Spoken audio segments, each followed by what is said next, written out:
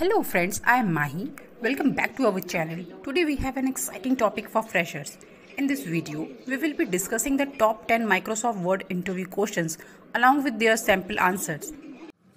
Before starting the video, please subscribe to the channel and hit the bell icon for notifications. And don't forget to comment your feedback and questions in comment section. So, let's start the video. Good morning sir, I am Mahi and today is my interview. Good morning, Miss Mahi. Please have a seat. Thank you, sir. Shall we start the interview? Yes, sir. What are the different ways to select text in Microsoft Word? In Microsoft Word, you can select text using mouse by clicking and dragging over the desired text. Alternatively, you can use keyboard shortcuts like Shift plus arrow keys or Control plus Shift plus arrow keys to select text. How would you change the font type and size in a Word document? To change the font type and size, you can select the text and then use the formatting options in the font section of the Home tab. Click on the drop-down menus to select the desired font type and size. How can you create bulleted or numbered lists in Word? To create bulleted or numbered list, you can select the text and then use the corresponding button in the paragraph section of the Home tab. Click on the bullets or number list button to apply the formatting.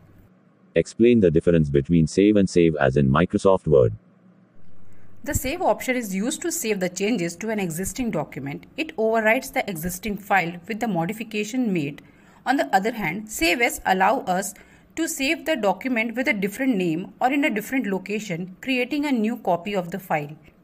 How can you add page numbers to a Word document? Adding page number is straightforward.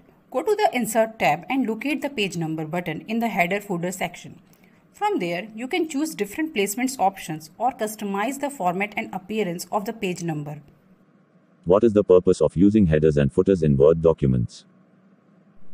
Headers and footers allow you to add consistent information at the top and bottom of each page in a document.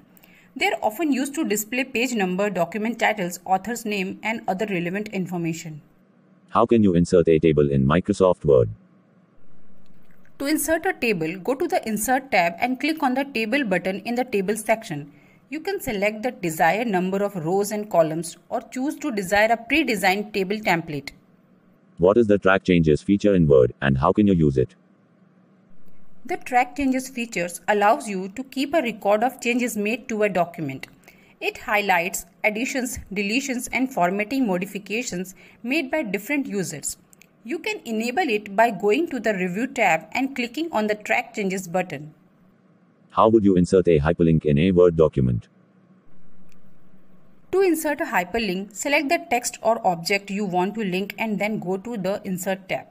Click on the hyperlink button in the link section and you can enter the URL or browse for the file you want to link to.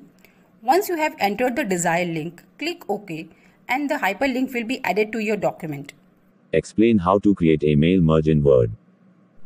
Mail merge is a powerful feature that allows you to personalize documents by combining a template with a data source. To create a mail merge, you will first need to set up your main document which serves as a template. Then you connect it to a data source such as a list of names and addresses. Finally, you insert merge field in the document which will be replaced with the corresponding information from your data source, creating personalized documents.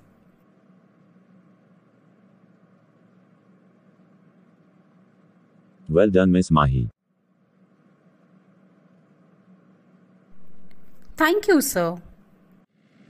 I hope you liked the video. If you found this video helpful, give it a thumbs up and subscribe to our channel for more valuable content. Thank you for watching. Keep practicing and best of luck with your Microsoft Word interviews. Bye. Take care.